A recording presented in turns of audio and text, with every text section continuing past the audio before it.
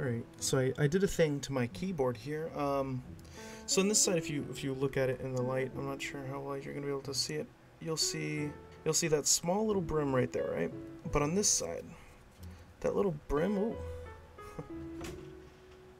is gone.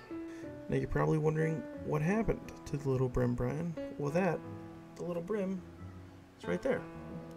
It fell off. It broke. And I grabbed it out of my keyboard here.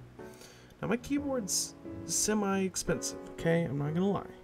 It's one of those keyboards. So basically, the problem with that is that I've got to reattach that somehow, and I got to fix this. I don't want to order a new key. We're gonna try and fix this, like right here.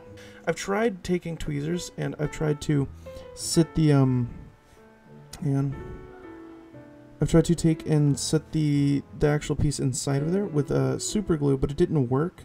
So now what I'm going to do is I'm going to take my knife and I'm going to cut through the side of this and super glue it back on after I'm done.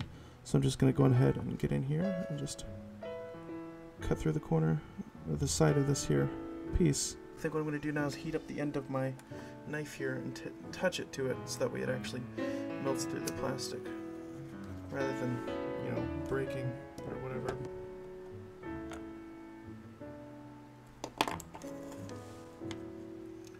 Burnt my skin. And I'm through. Yep, cool. Oh. Okay, put that down right into it.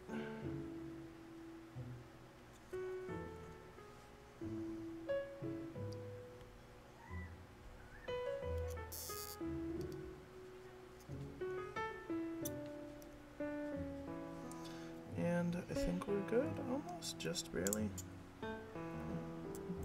Oh, there we go, we got it. All right, we're in, cool. All I need to do is attach that piece that's missing. Once I do that, I'll be pretty much set.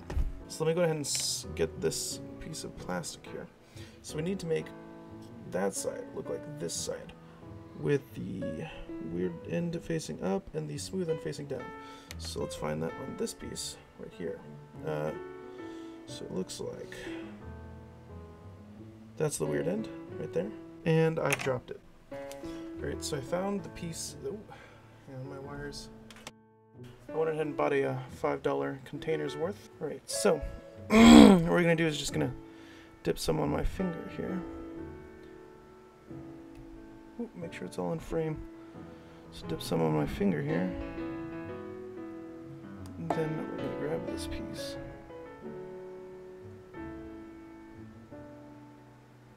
Stick it into that super glue.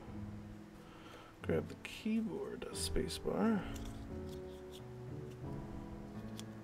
and stick it on.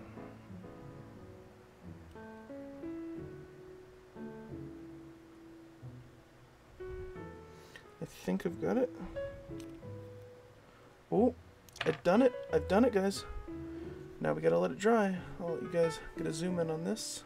So as you can see right there, that is on there. So it looks the same as this side, and I think this is gonna work, to be honest. I think it's a little bit, no, it's exactly the same. Sweet. That is maybe just a tad bit shorter between the two sides. Other than that, I think I've done it. So I'm gonna go ahead and let this set before I put it on the keyboard again. And I think I've learned my lesson from CSGO Rage, so that's just a little warning to you guys.